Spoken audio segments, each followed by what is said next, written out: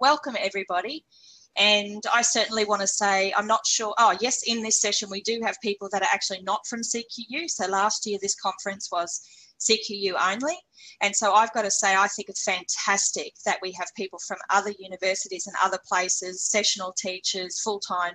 I think this is fantastic. What a great way for us all to share that, that scholarship that we're all working on, because we all have different ideas. And in the tea room, Glo made a statement about how with our giant footprint, we tend to miss those corridor conversations or the water cooler conversations that sometimes leads to great ideas growing. I think we should get started. Does everyone agree? Yeah, we're doing the... I don't know what this is about, but I think it's spirit fingers, like interpretive dance. So we'll just carry on with that. Thank you, everybody. Okay, so I'll officially welcome you all now. Welcome, everybody. Thank you for participating, and thank you to all the presenters for your presentations. So this session will be recorded, and all session recordings will be accessed through a YouTube channel, which will be sorted out in due course. If you miss a session, or if one of the sessions clashes with another one that you'd like to see clearly, that's to assist you, and you'll be able to watch it later on in the recordings. So the theme for this session is educational assessment and evaluation. So this theme includes authenticity in assessment, assessment that incorporates academic integrity, such as reducing plagiarism or contract cheating, social innovation in assessment design, embedding clinical practice or work integrated learning into assessment, innovative techniques to ensure student success, quality of content and curriculum design, digital badging and micro-credentials, and/or attrition and retention. So quite a lot is covered in this one. There will be an evaluation for the session, and I'll post the link into the chat after we get started. And you are being asked to complete the evaluation for every session that you attend. So if you attend more than one, please complete the evaluation for each session that you attend. The evaluation is really quick to complete, I promise, and you can complete the evaluation during the session, and I absolutely encourage you to do that. The idea is that it helps us evaluate everything and see what works and what doesn't. So please keep your questions for each presenter until the end of our session. So we'll have the presentations first and then have a one question session for all presentations. That keeps things moving along. We are keeping strictly to time, and I will be letting you know. So each presenter will have 10 to 15 minutes for their presentation, and I will let the presenters know at 10, 12, 14 minutes and then ask you to stop at 15. I think the easiest way to do this to avoid any technical hiccups is I will literally open my microphone and I will say 10, 12 or 14. Does that work for the presenters? Thank you very much. Tobias, Joe, I can see you waving. Is it Shah? Hey, I said it right. That's good. Thank you. Okay, so that I'll do it that way just quickly so that you've heard me. Really need to remind you, if you are not presenting and not asking a question, please keep your microphones muted. It does create a feedback loop, and it does create an issue, and it can cause problems. So I would now like to introduce our first presentation. The presentation is entitled Academic Misconduct, Perspectives of Sessional Academic Staff. I would like to welcome Dr. Joe Luck from CQUniversity, Dr. Ritesh Chugh. Yep, that's right. Chugh. Yep, thank you, from CQUniversity, and Mr. Edward Pember from CQUniversity. So welcome, and please take it away. So if you'd like to share your screen. Yes, hi, thank you very much for that, Sharon. Joe Luck here. I've got my presentation all ready to go as per the instructions. The one thing, I thought we had 10 minutes to present and 5 minutes for questions. So my presentation may go a bit short, but that's okay. That's fine, Joe. Sorry for interrupting. The purpose of the 10 to 15 is to allow for those shorter ones, or people then can talk. And we only have 4 for our room this morning. So we've got a little bit of leeway to play with and still fit the criteria from Celeste. Okay. Awesome. Thank you very much.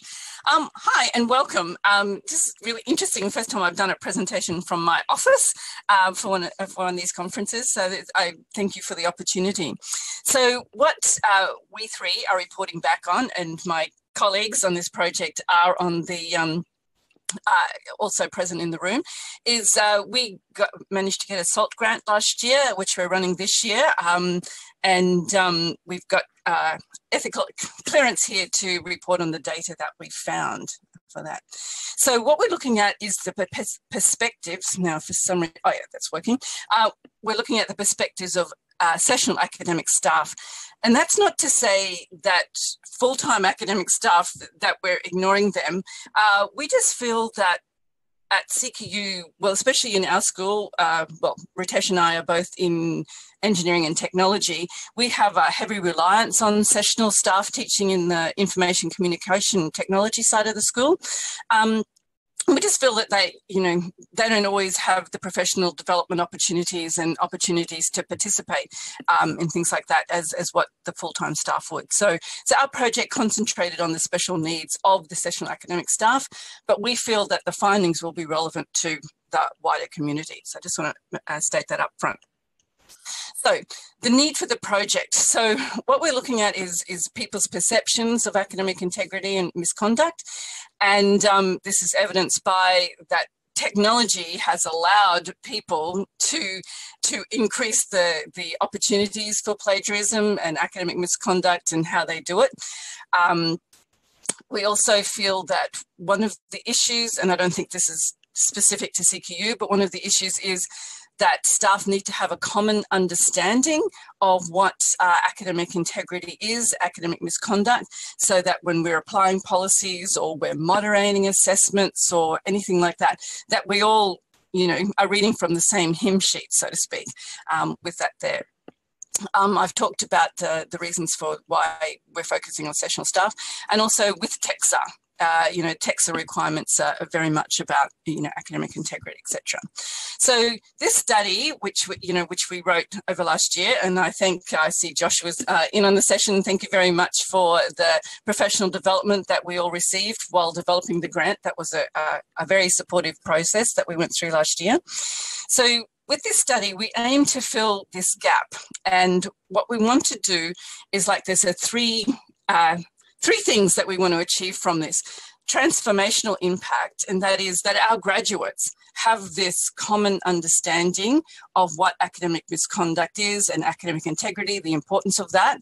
That we have a transactional impact, so that when we're in the classroom and we're teaching the students and having conversations with the students, that again, we have a common understanding of what's meant by academic integrity. And also that it has an institutional impact. The reputation of the institution is very important. And so, it is good for all of us that the graduates that come from here are good corporate citizens. And, that's one of the themes that Nick Klomp talked about in his keynote address this morning. So, as I said, so central to this is looking at what the sessional academic staff feel about teaching academic integrity and dealing with academic misconduct. So what we've done so far is we've done the data collection and analysis. And so we did two hour focus groups, and we mainly concentrated on staff in the Sydney and Melbourne campuses, because that's where there's a larger groups of sessional academic staff that were available to us to speak to. And so far we've, employed a research assistant to help us, using tools to help us to come up with the themes of that.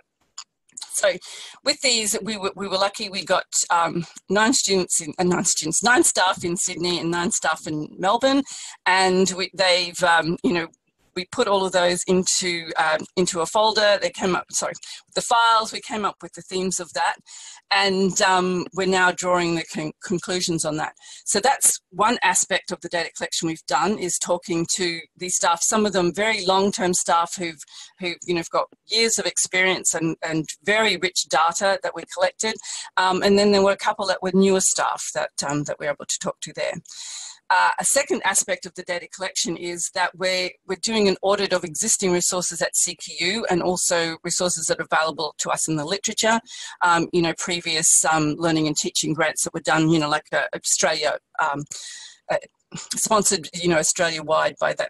So I've just forgotten the name of the scheme, but, you know, we used to have that national scheme that supported some studies as well. And I'm grateful because I see Renette and Mari and a few other people from CQU involved with plagiarism are also in the audience today, which is wonderful. So with our preliminary findings, and so these we have pulled from the data we have there. So these appear to be the most common problems that were identified by the sessional academic staff. Contract cheating, and again, that's been a theme that the university has been trying to address for at least a year that I know of. And it was really interesting what some of the staff said about that. A comment that sticks out in my mind is the one that's on the screen at the top there, that students had told a staff member that for them working, they were getting paid more per hour to work in their part-time job than they had to pay to get somebody to write their assessment for them. So, you know, the quote was, it was more profitable to either purchase or copy and paste from the internet rather than spending the time on the assessments, because that time they could spend, because they were earning like $30, $35 an hour in their job, and it was only costing them $20 an hour to pay for somebody else to write their assignment. So that to me was a really scary statement that they made there, that economically the students felt it was better to buy their assignment rather than write it themselves. Another theme that was quite common was inappropriate referencing, and so this quote that we've got there is just typical of several of the statements that were made by the staff. They falsify citations, or the citations just randomly pop up in the text. When you go and you look at the actual reference list, the citation might be about mental health and nurses, and yet they're using the citation to support a statement about, the Internet of Things. And so they think, oh, that you're just looking for references. They don't understand that, you know, the reference has to support the statement that's in their actual report. Another thing was the manipulation of plagiarism detection software. Again, that was a fairly common theme that came through, how difficult it is for staff if they just rely on the Turnitin software, because, you know, you can easily just go in and to Google and Google sites that say, how can I cheat Turnitin? And, you know, there's a whole series of sites that will come. Not through CQU service now, but you can do it through your private internet provider. And so then it makes it really hard, because it's not, you don't have this clear evidence with the Turnitin report saying that this has been copied, because what they're doing is they might be cutting and pasting and putting other people's words into their assignment, but then they use a synonym generator to change, you know, every 7th word or every 8th word. Or again, they have false citation of references, or they might even have false references in there. And so Turnitin can't pick those up, because I've actually seen assignments where students have used the synonym generator not just on what they write in the assignment, but they also use the synonym generator on the actual references themselves. So of course the references don't match up in Turnitin, because they've changed the names of some of the words in the title of the journal article or whatever. And another theme that came through strongly was academic dishonesty. So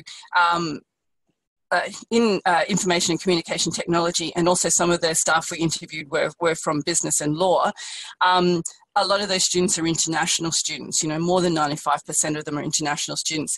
So then they would talk about how they're coming from a different system, and, you know, they're used to, in their own country, it might be okay to copy and paste or to use the professor's words back in the assignment. And so they were talking about how hard it is to mentally get the students to shift from this copy and paste culture to, no, we want you to write assignments in your own words there. So implications of this. We're looking at ways to identify how to build academic integrity concepts into our teaching. And one of the things we want to do, and working with the staff from Learning and Teaching Services, is to create this module, or to help them with one of the modules they've already got, that we have not only is it something that can be used for staff development with staff, but also to have resources in there so that they can, you know, like have a pre-prepared PowerPoint that they can download and use in their teaching, for example. So that's one of the things that we're looking at building. We want to help them to adapt their teaching practices so that academic integrity is just part of the everyday teaching. It's part of the language they use in every class that they have with the students.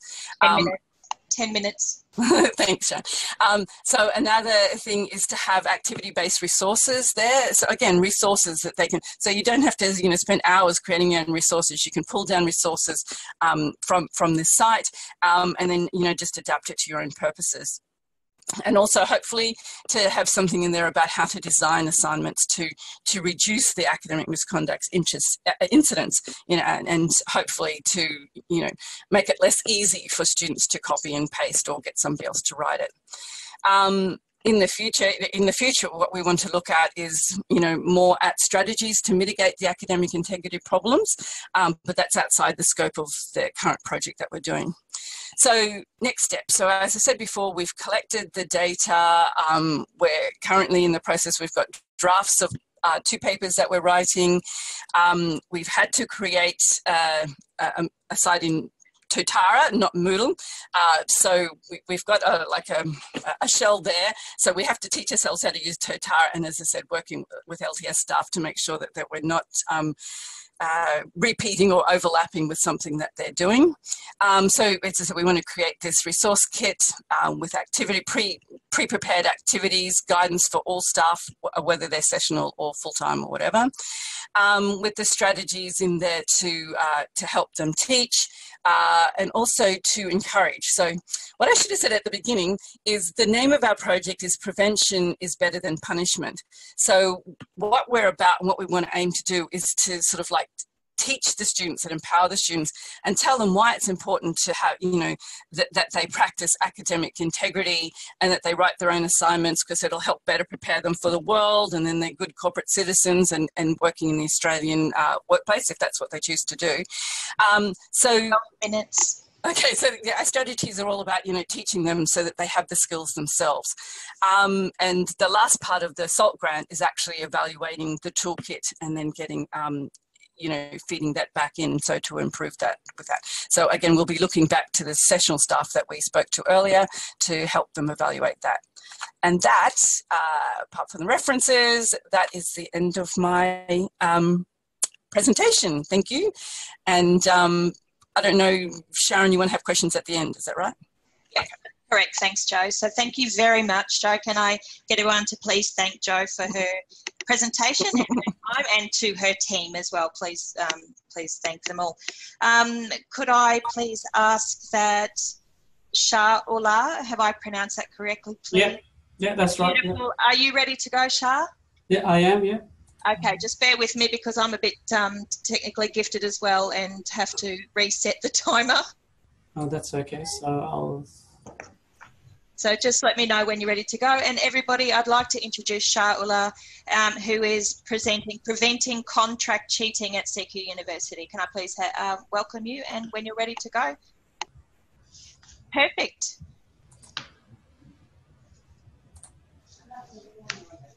Is that okay, everyone? Can everyone see the screen and hear me? Yeah, that's good. Excellent, great. So welcome, everyone, and thanks, Joe and Sharon. What a wonderful SALT grant project that is. It's really exciting. And I too, like Joe, presenting for the first time in a virtual conference, and I find it really fascinating. Just to give you a context, if I look on my right, I'm at the Gladstone Marina campus here in central Queensland. If I just look at my right, I see this beautiful boat that takes you directly, probably in 3 hours, to Heron Island, which is the Great Barrier Reef. So welcome, everyone. So today I want to discuss about some of the techniques and the strategies that I've implemented in the courses that I coordinate here in civil engineering at CQUniversity. So the title of my presentation today is how we can prevent contract cheating.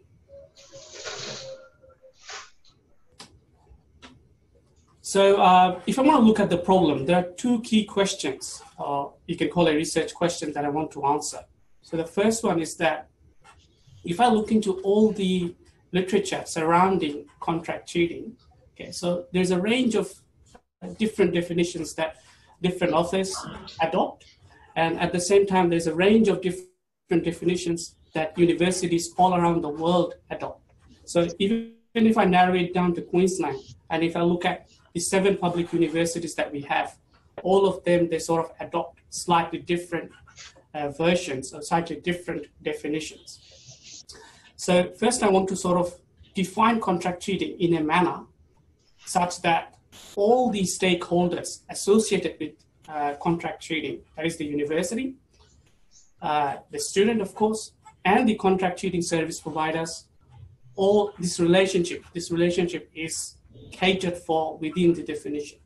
Okay, so that's my first research question. And the second one is that I argue here is that to prevent or to curb contract cheating in the first place, okay, so designing the assessment is the way forward. Okay? Because as Joe said, if you remember that, prevention is better than punishment, right?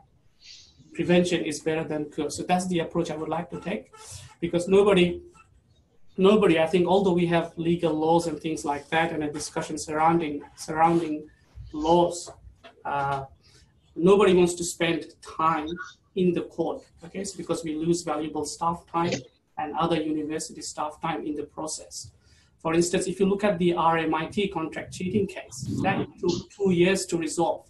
One single case took 2 years to resolve. So that's a lot of investment in terms of money and in terms of time that I think we need to think about. So I argue here that authentic assessment is the way forward in using contract cheating. And the question is then, how can we prepare our assessments so that they're authentic and so that they do not end up in essay mills somewhere online. So here I propose a new revised definition of contract cheating. So first of all, I start off by saying that contract cheating, it is an academic misconduct. Okay? So it's very important that we first classify it as academic misconduct.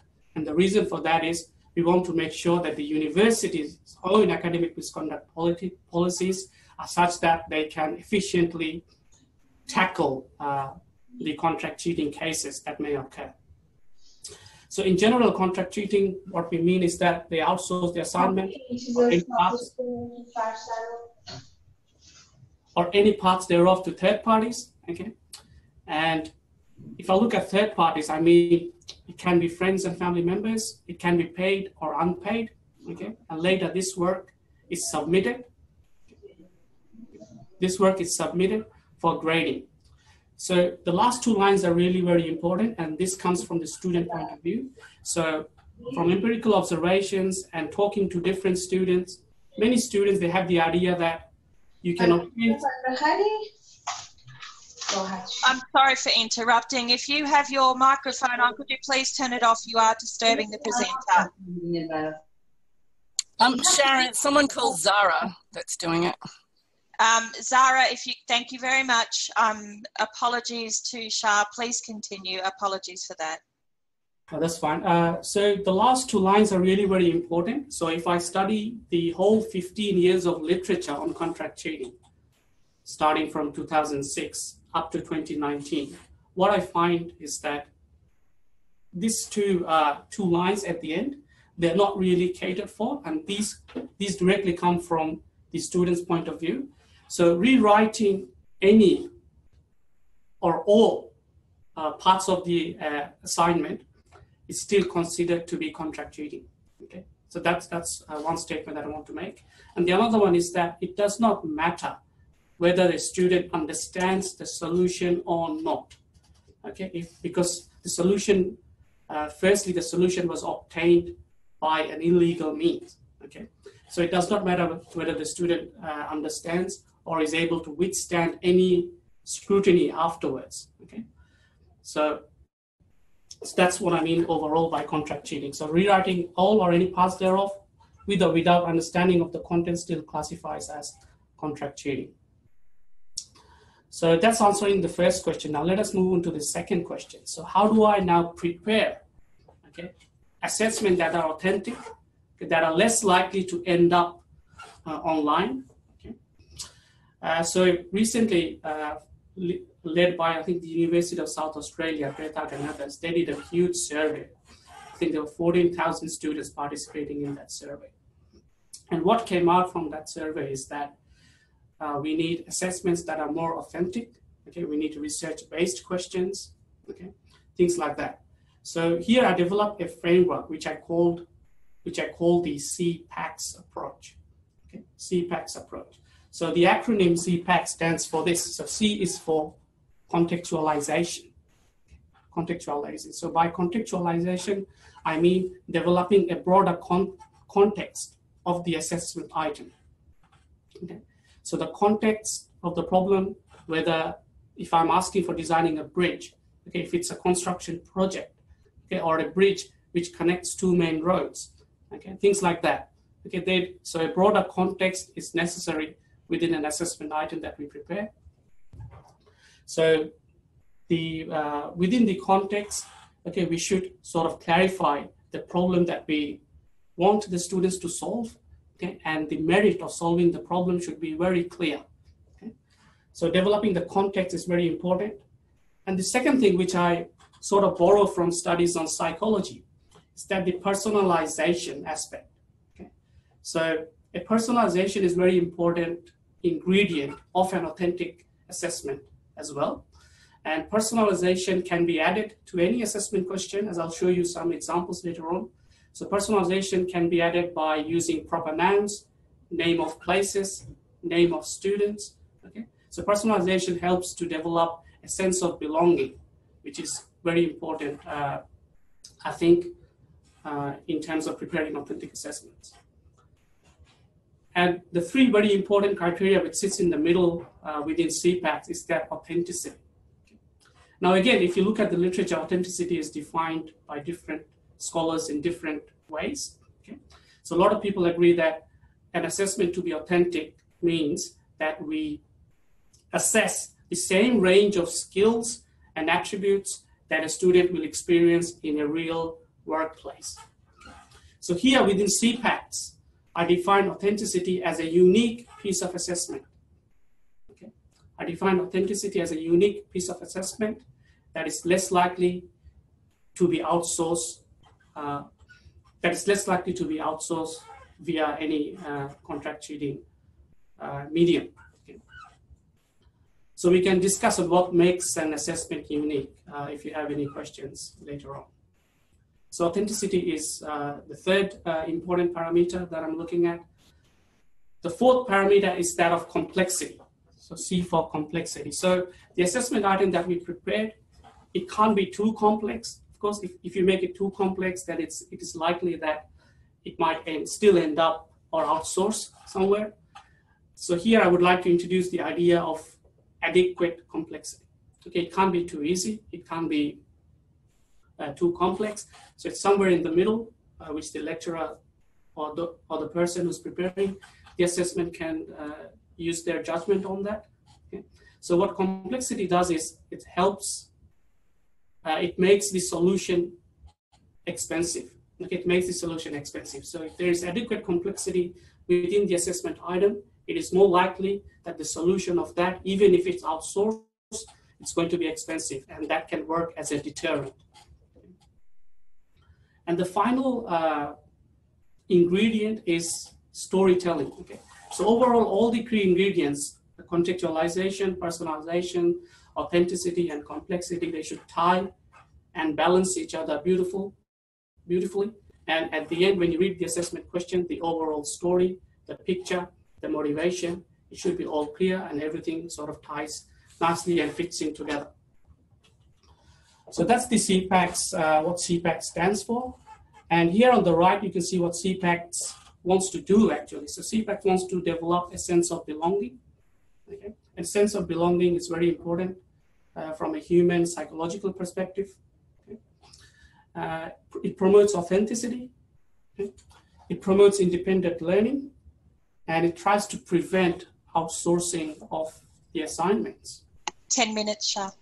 So what CPACS does not guarantee is that if you follow this approach, okay, it does not 100% guarantee that students will not contract cheat or use contract cheating services, okay? Because the contract cheating itself, if you study it deeply, is very complex, and there are a number of other reasons why a student might contract cheat, even though your assessment is authentic. Stress, lack of time, not wanting to persevere, they are all valid and good reasons for a student to sort of outsource the assessment or assignment. So here I would like to give you a quick example of CPACs. Okay. So I'm coming from a civil engineering background. So this is from a construction engineering, geotechnical engineering background, this example questions. But I believe that the key ingredients you can sort of modify and take and prepare your own assessments. So here I'm giving an example of CPACs where I'm developing the context at the beginning. I'm saying that it's a building construction project and the student here is working with a structural engineer. And I'm also using a personal name, Jonathan. Okay, so Jonathan is actually a student within the cohort of my class. And I say that this is a consulting firm and the firm is placed in Gladstone, where I am. And I'm trying to develop all these relationships with the student, the manager, and another structural engineer, and focusing on the overall team, because this is what we do in engineering. We work in a team and we construct building or foundations or whatever. So here I'm introducing the manager. So I'm saying that the manager has decided that a particular type of ground condition is very soft and it's not suitable. So then I'm sort of asking the student that, can you think what skills equations your manager might have used without any calculations to sort of decide that this type of foundation is not suitable.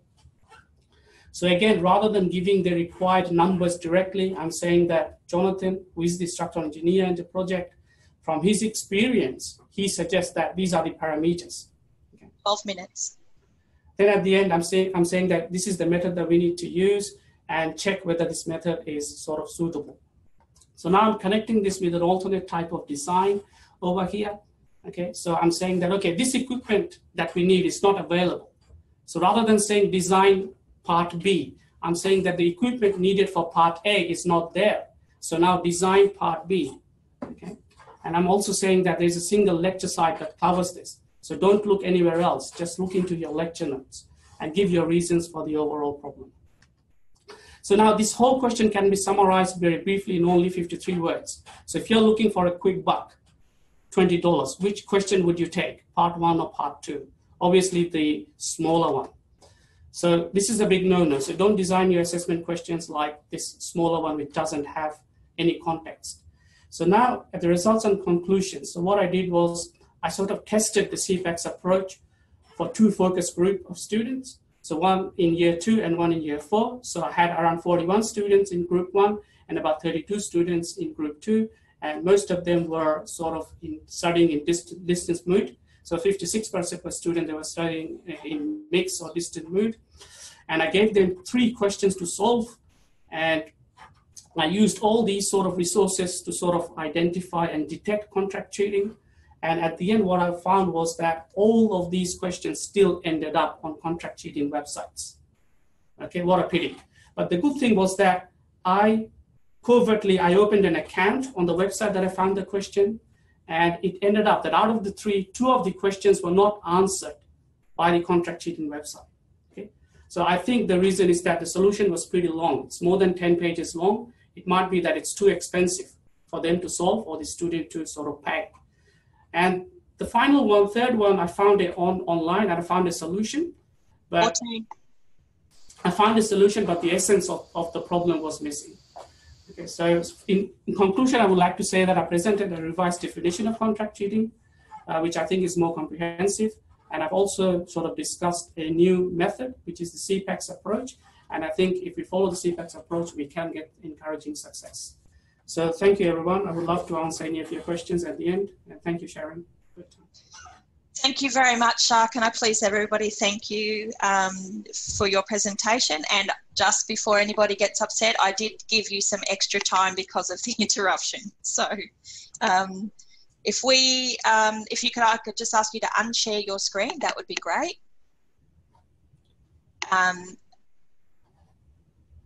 I actually do have some comments for you, Shah, but I too have to wait until the end of the session before I throw in my 5 cents as well.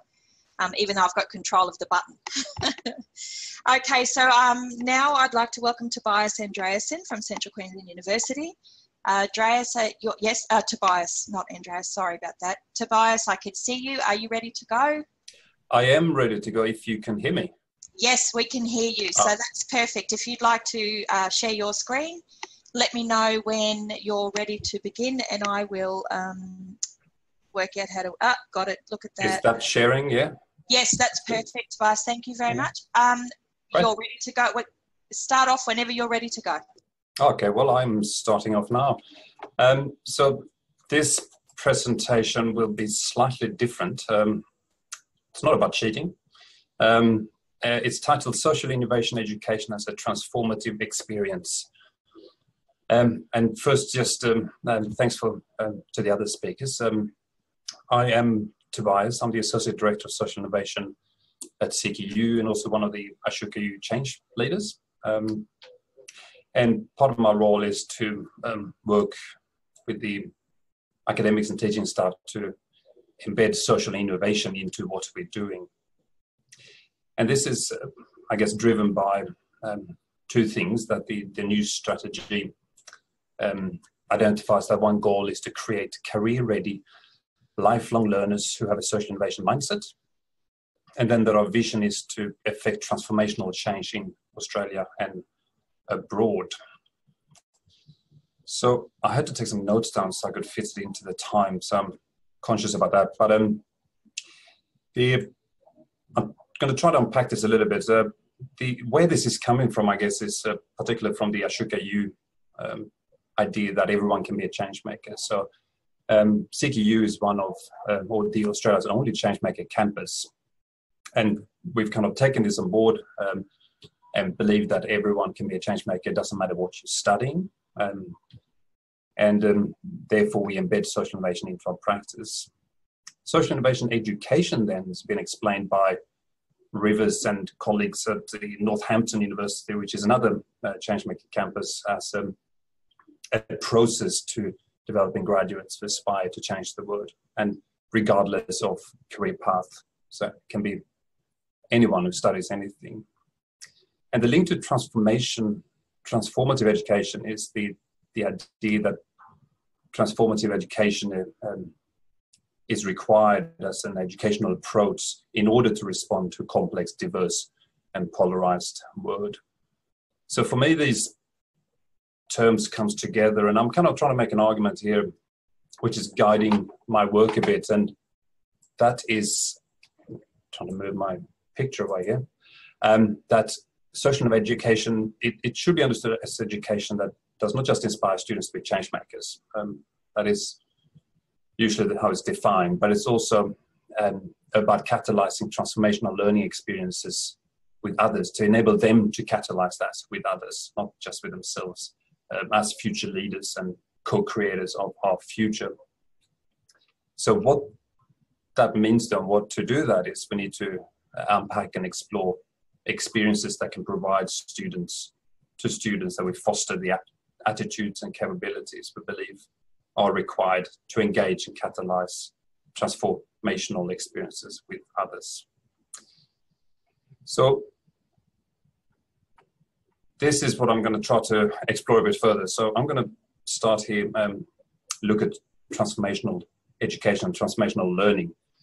And the Lancet Commission wrote a report in 2010 that identified 3 levels of learning, and they put transformative learning as the highest level of learning.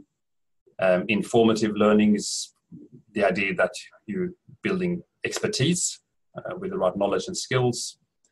And then formative learning is focusing on producing professionals in practice, and transformative learning producing enlightened change agents, they explained.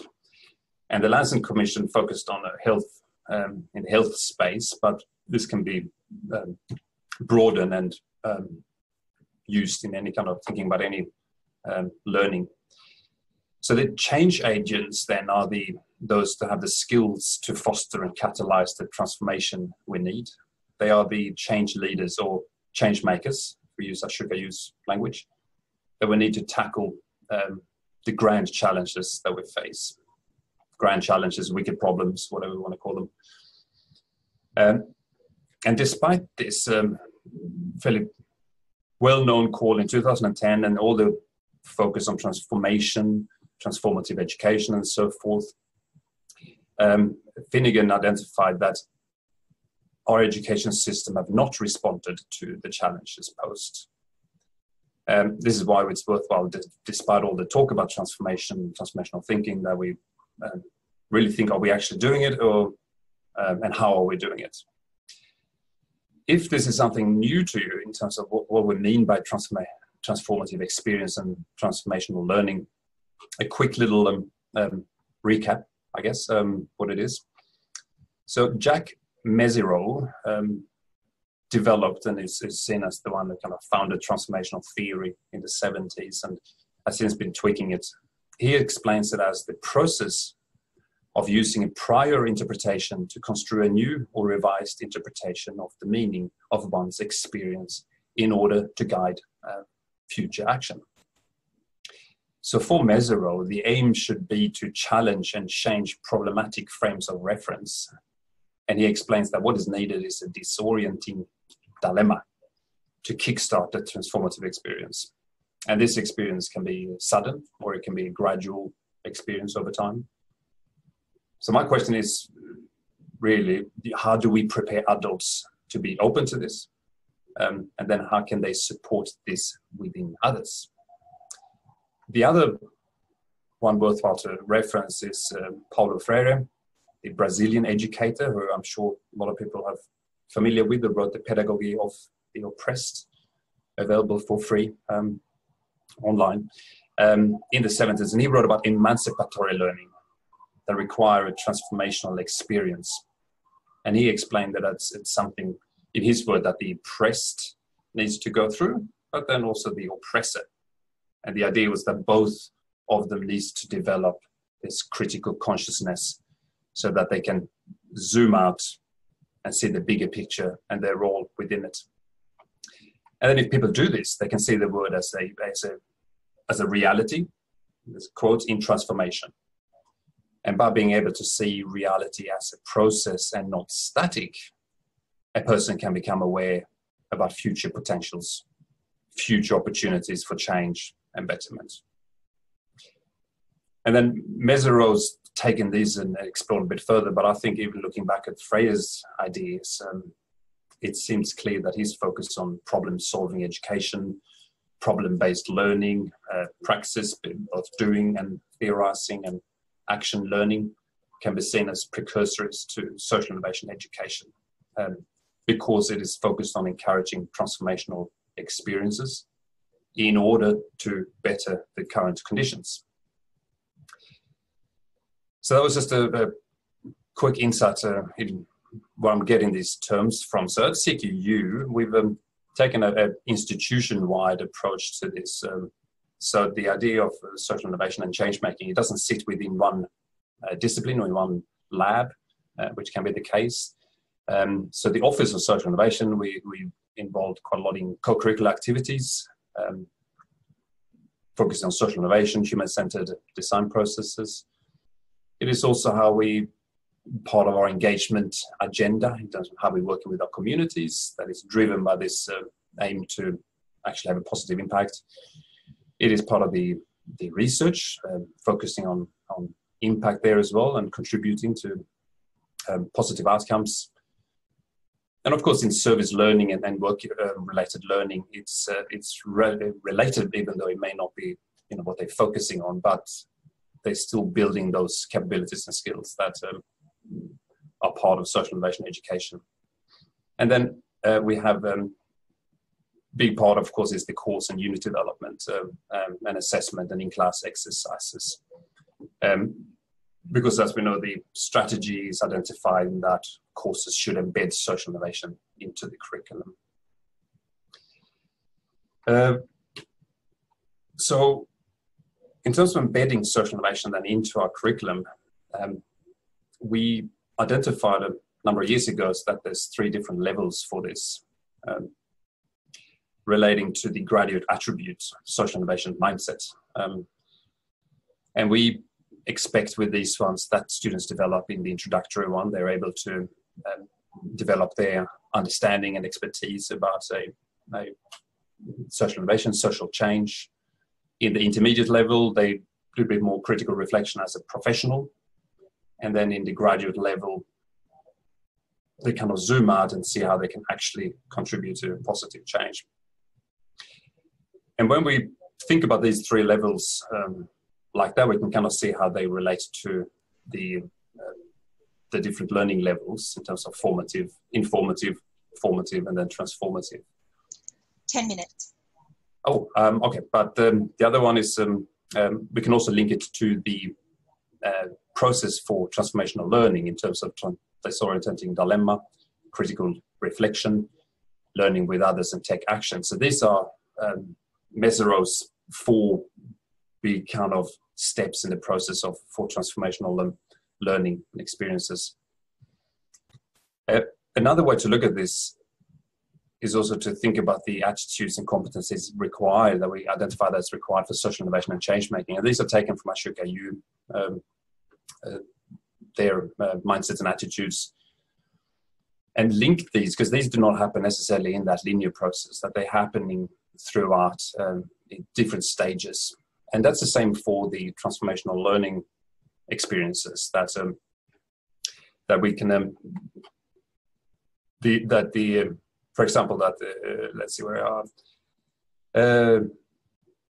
If a students learn to, say, strengthen their empathy and self-awareness, they may experience that their frames of reference are challenged and needs to be tweaked, and then to develop an open and adaptive communication capabilities is required when working with others. So there's always a connection between these, and they always spin around and can be unpacked in that way.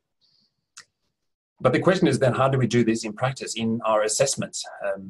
So to do this, I'm going to present 2 ways, very briefly. And the idea is to look at social innovation as a process of doing it, containing a number of different steps.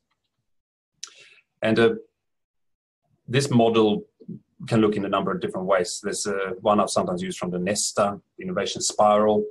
There's similar models for human-centered design processes, but if it is for social innovation, the point is that it's a process that aims to achieving sustainable solutions to social problems.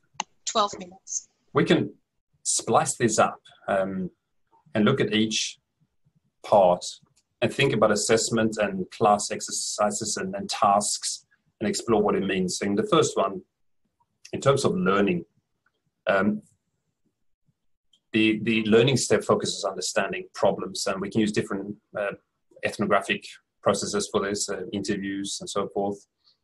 The discovery step takes the learning from the learning step and turns them into design opportunities. How might we respond to the unmet need identified in step 1 or other research, big data, etc. And we can then use generative design research to identify these opportunities. And then we need to respond to those opportunities, which is the design phase, where you actually do something where you can do more creative play to explore solutions with people, where you actually trying to come up with some ideas. And then, of course, you need to test this. So we can test this. We do prototype, or the idea is that you run a scenario based, where you try to be different people in a scenario and you test your solution. And then in this whole process, you need to identify how you're going to measure this and evaluate it, which is when you can develop a theory of change, where you identify your actions that are required and the outputs and outcomes for this. And then this goes in an iterative way, and then eventually you may identify that you want to set up a social enterprise, and you need to identify how you can proceed with that and why that would be a viable, desirable, feasible business. So this whole process, the idea with it is, even though it's focused on social innovation, the whole one, it can be spliced up, and different assessment and tasks can be used to equip the students with the capabilities that are required in each one of them. 14 minutes. So the final one then is to actually look back at those capabilities and attitudes and think of the assignments and look at them, and whether or not in an assessment, are we providing the empathy and self-awareness? Are we developing deep and generative research? And these are not graduate attributes, but they are ways to kind of assess what we're doing, and then thinking, okay, if we're not doing this, we may need to think of how can we do it, how can we change what we're doing, and how can we build on what we're doing to start building these capabilities and attitudes in a more intentional way, so that students will get more of a transformational experience through their education. I think that is it, and hopefully I'm on time and it wasn't too rushed. Thank you. You hit it right on the very second, so well done on that. To the very second, Tobias, awesome. Thank you very much. Can everybody please thank Tobias for his time this morning? And I just ask if Ray Jobst, if you're ready to go.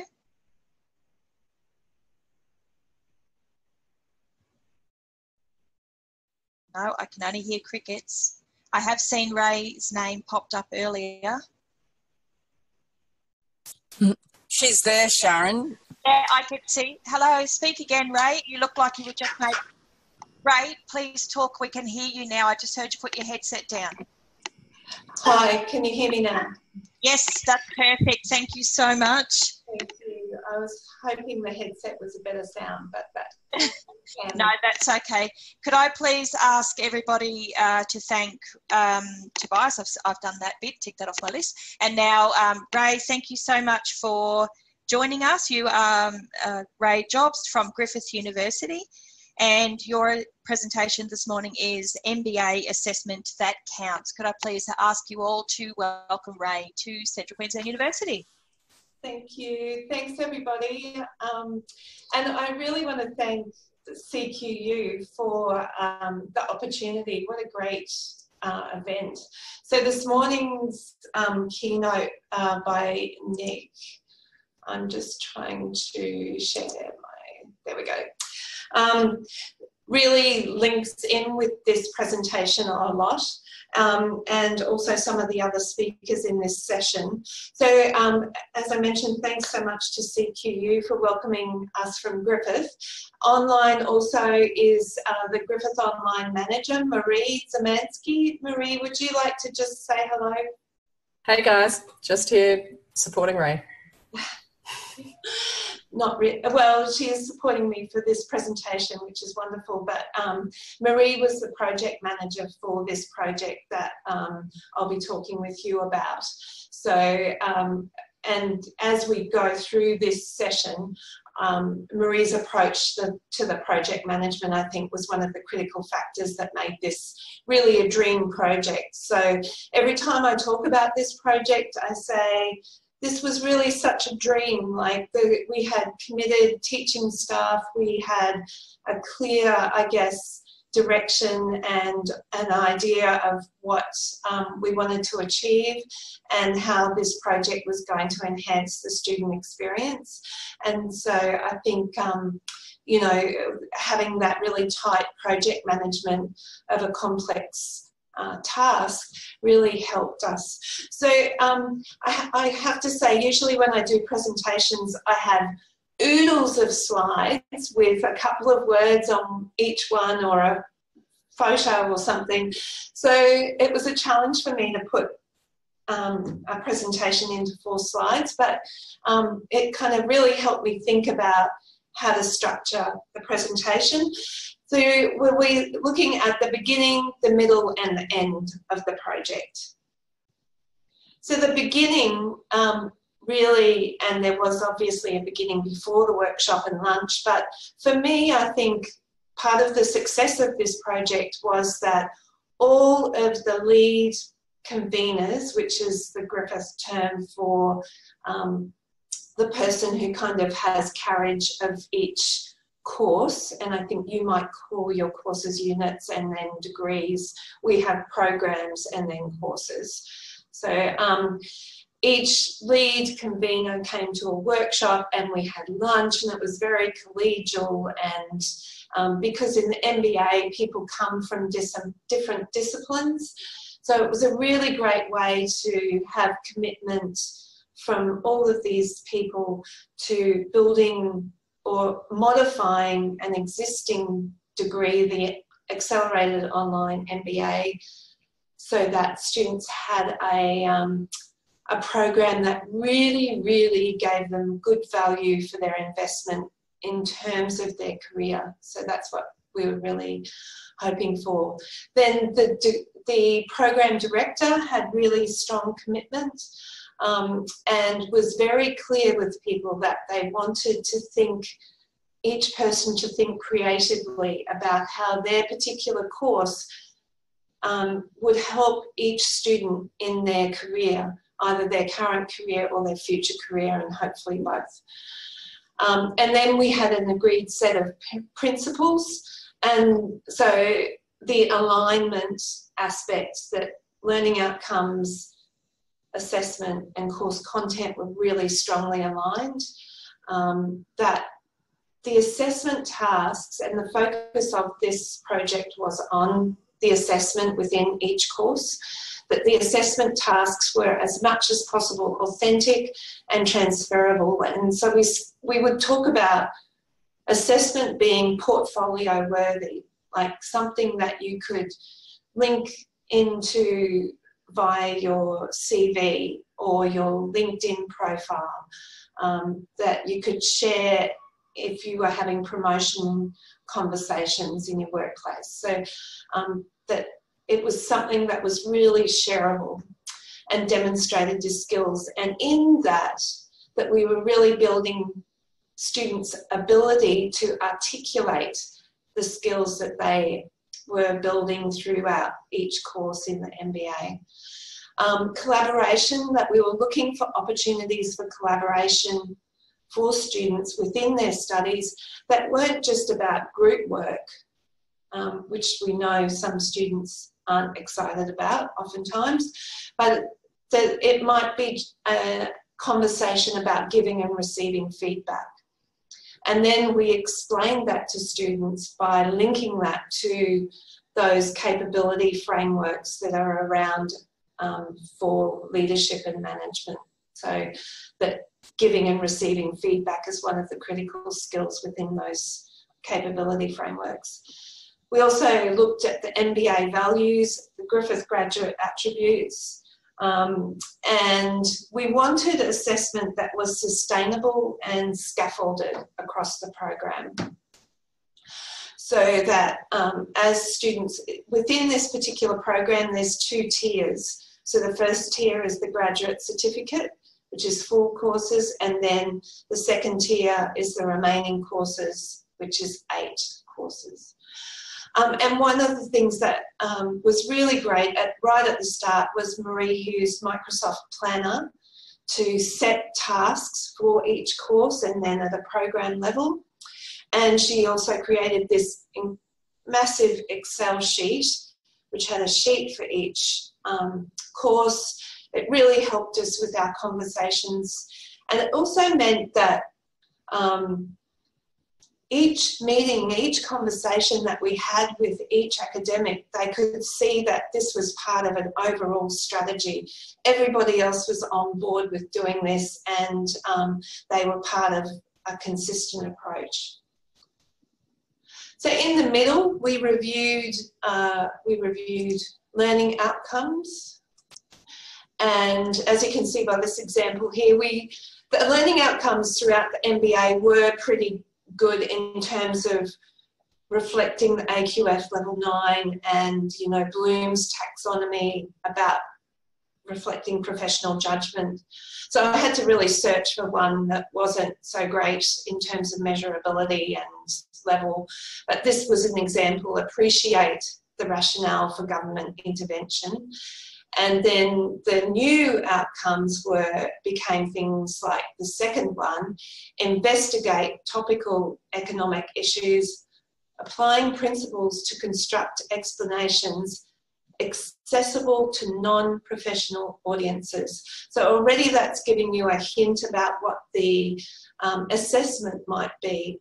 So in that particular course, which is economics, the assessment moved from being an academic research paper to constructing 2 blog articles that would be able to be published in industry relevant blogs. So research was still important, but that ability to be concise and to explain things quite simply was also really important, and is built into the assessment plan for that course.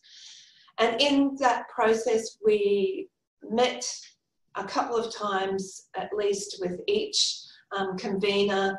We looked at the program learning outcomes, and each course was assigned a program learning outcome that they were measuring and collecting data for.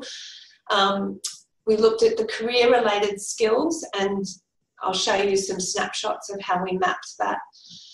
We had a strong focus, the key focus was on authenticity of the assessment tasks. Assessment was mapped against the MBA values, and I can quickly show you what they look like. So this is available on our Griffith's website.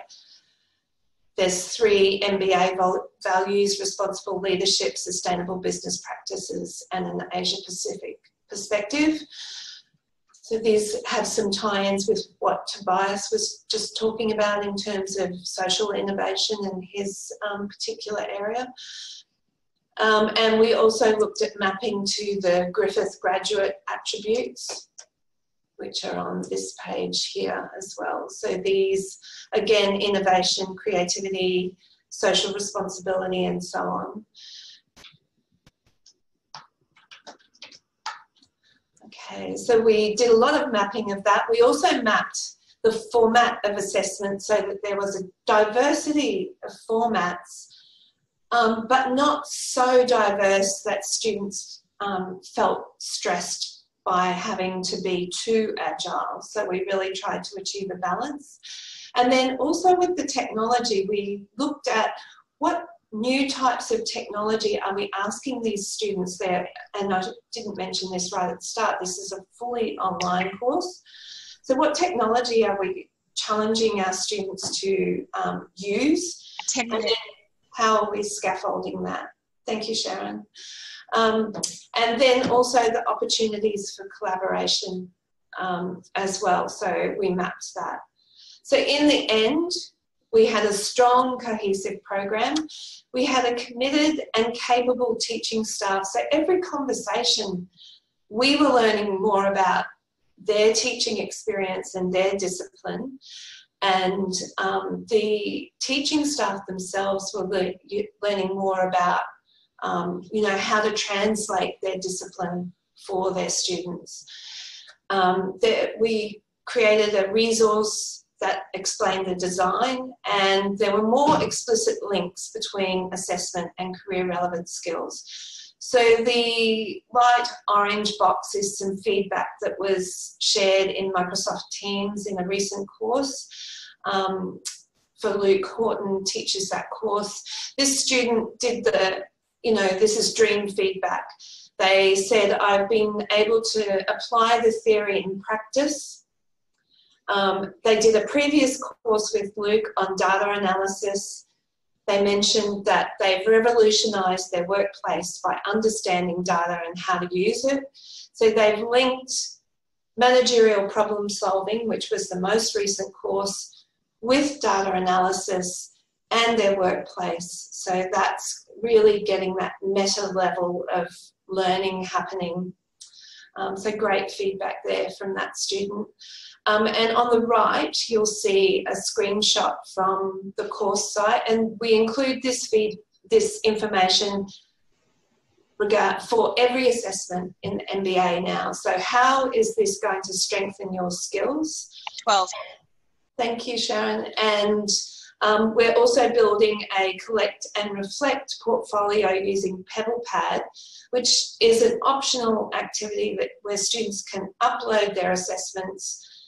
They can also upload other things that are career relevant, and they also can answer some critical reflection questions. So that's, and PebblePad is accessible to Griffith students once they graduate.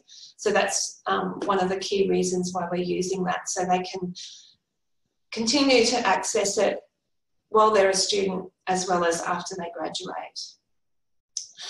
Last slide is a collection of slides from our final report. So up in the top left corner, you can see a snapshot of how we looked at the technology that is used in the graduate certificate part of the program, and then the latter courses. So we really rationalised the technology that students are using. This middle snapshot is the career relevant skills, and we mapped them across every course. So we could see actually where we had lots of strong representation. This slide here with the boxes shows the reduction in word count right across the degree. And some of that was due to converting written assignments to video tasks, for instance, and also to more relevant industry-related writing tasks. The large image is a snapshot from managerial problem solving, and you can see here that we looked at the problem-based learning. Thank you, that Tobias mentioned. So each assessment is related to the same problem, and that problem is identified by the student themselves. And this last image is a snapshot of the mapping of the graduate attributes across every course. So that's it. Thank you. Thank you very much, Ray. Could I please have everybody thank Ray for her presentation? Thank you very much. Now I'd just like to ask Joe, Ritesh, Edward, Shah, Tobias and Ray to be ready. Because now I'm opening it up to questions. So can I please ask that you wave your arms around to try and get my attention, might be the easiest way, and I will call your name rather than everybody trying to jump on, and just make sure that you identify who your question is for, given that it's across all of the presentations. So who has a question first, please? I don't like it when I hear crickets. That's a bad sign.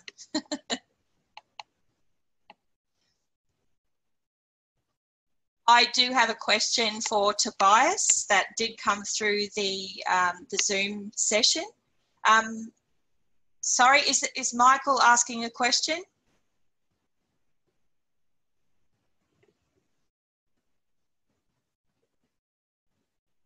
Michael, you're muted. Would you like to ask a question? You're muted, sorry, Michael. Down the bottom left-hand corner, you should see a little... Okay, can you hear me now? Yes, we can. Well done. Thank you. Thank you very much, Sharon. And well done to all the presenters, to Joe, Ritesh, and Ed. I met you at the Melbourne focus group. Keep up the good work you're doing. So my question is to Tobias.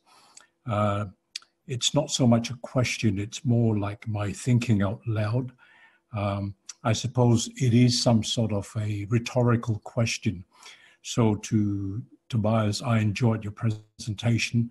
I have an interest in the topic, much stronger in the past than at present for a variety of reasons I won't go into.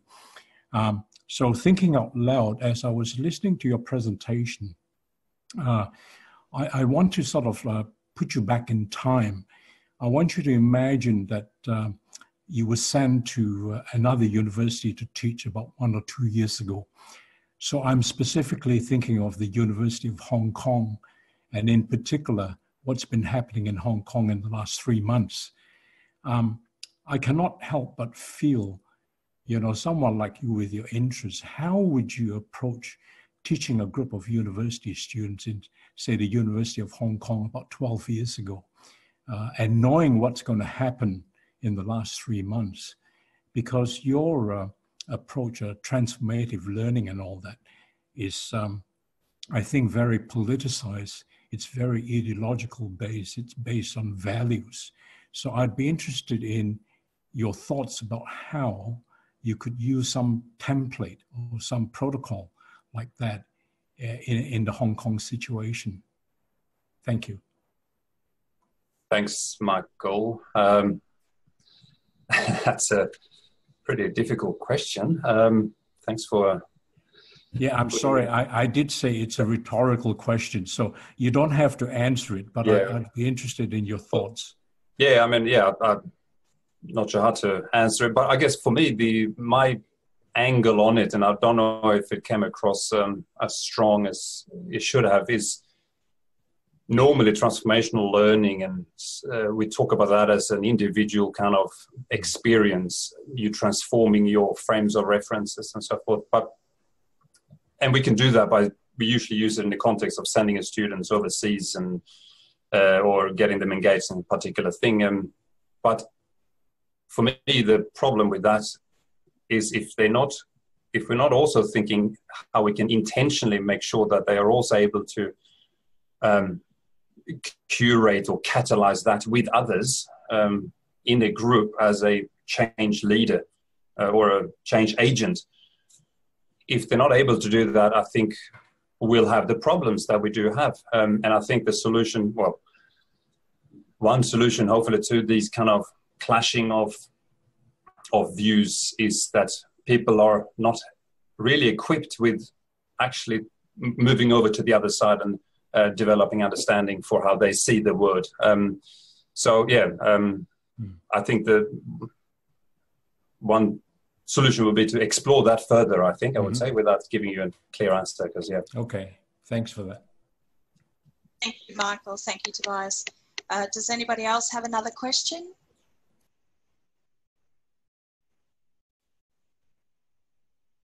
Okay, I won't hit you again, Tobias. I'll save that one further down the list because it is actually on the chat room, so I won't hit you straight away. The question I have, a statement and a question, is actually for Shah. Very interesting definition that you have on who's involved in contract cheating, where you include family members. Given that CQUniversity, which is the only one I can speak for at the moment, we're low socioeconomic and first in family, it's not uncommon that families assist. And so where is that line would be my sort of statement rather than a question.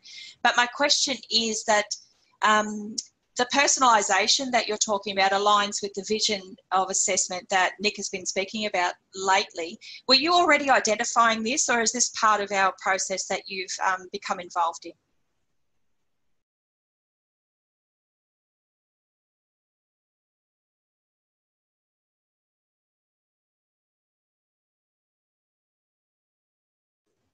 Shah left us now that I've gone and done that nice big long-worded question. I think he has. Well, the statement's there. It's in the recording forever and ever now. So if it's on the internet, it's there forever, isn't it? Any more questions, please? I just had one, if I can speak. Yes. On the first presentation with regard to academic misconduct, I was thinking actually it would be really good to speed up the process of how, in terms of misconduct, is recognized, what is actually misconduct and not beyond whatever that is accepted now. Like, for example, the false references and also, words being replaced. So those kind of things. If we can find solutions to that fast, we can also try and, as long as everybody is on board on a teaching team, then kind of detecting them would be much more easier, and then there is recognition across everybody in terms of a whole team. Thanks for that. I don't really think it's a question. I think that was a suggestion, and yeah, we're all on board with wanting to do that, because in engineering and technology, and I assume the same as in business and law, we're working with like large teams, sometimes 12, 15 people, of which most of them are sessional staff. So yeah, the sooner that we can all get to a common understanding of what's academic misconduct, what isn't, and how best to teach the students, the better. So that's one of the objectives of the project, is to have resources there that help that common understanding. Yeah, exactly. Thanks. Thank you. Can I just add to that, Riaz? Thank you for the comment. Josh has just put some information in the chat screen. And further to that information, it is my understanding that there will be an online training module that will be rolled out soon by Learning and Teaching Services, which will, I mean, the whole purpose is so people have a common understanding of academic integrity and misconduct. We've got Renette, who is online as well. She or Josh might want to add something else. Thank you. If I might jump in there, Sharon, taking over your role, I might respond to that. Yes, we have the staff academic integrity module that will soon be available to all staff to work their way through. There's 5 modules, and it's from the basics of what it is up to how to identify typical scenarios, some fairly interactive, some videos from other universities. So the content is, I think, quite powerful, and it will be available to staff very shortly. Simultaneously, we have the academic integrity in action. So it's our a toolkit that's being developed, and that's where the other team are, who had the SALT grant, will also contribute some resources where it's about detecting as well as preventing, and there will also be a fair few PD sessions available for staff. Some new and some also just refreshers. Thanks. Thank you, Renette. You're not jumping in at all because you can answer that question far better than I could. So that's your role. Any more questions, please?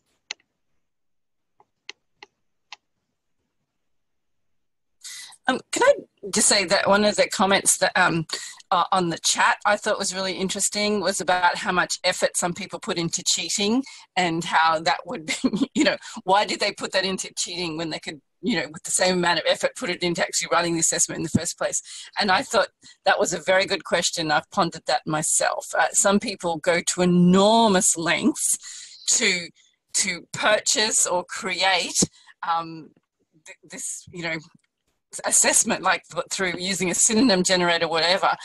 Whereas if they just sat down and engaged with the content, one would think that they would come up with a better assignment quicker in the end. So yeah, that might be another project for the future, is to look at the mentality of the students and why they do that.